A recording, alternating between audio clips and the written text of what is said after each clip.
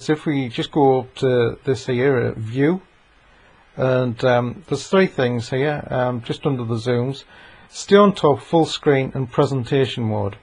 And stay on top is really what it says. You stay on top of all the other programs. Full screen is something like this, where at the top and at the bottom there's no, the taskbar's gone, and also the maximize and minimize of the flame painter is gone as well.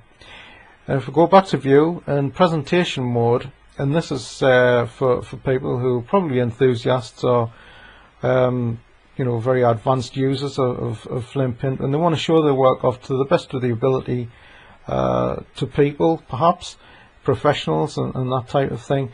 And here we have the menu bar's gone. If we just take a look at that, the menu bar's gone, the maximize minimum has also gone, and down at the bottom here we see also the taskbar's also gone. So this is the optimum way of working for some people.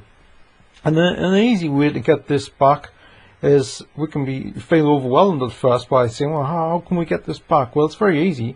All you do is you press escape on your keyboard, and that's at the top left of most keyboards, or it's either escape or ESC.